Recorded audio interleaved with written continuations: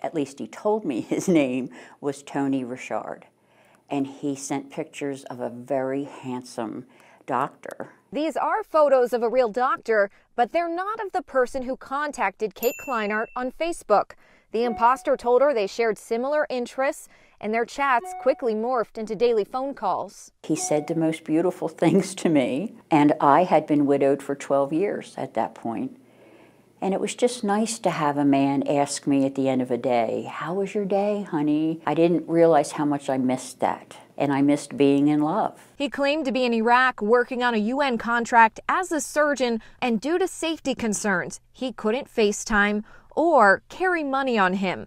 So after 4 months of communicating, Tony asked a favor for his daughter. She needed a gift card, and that started the whole business. Kate bought a $100 Visa gift card, took a photo of the numbers, then sent it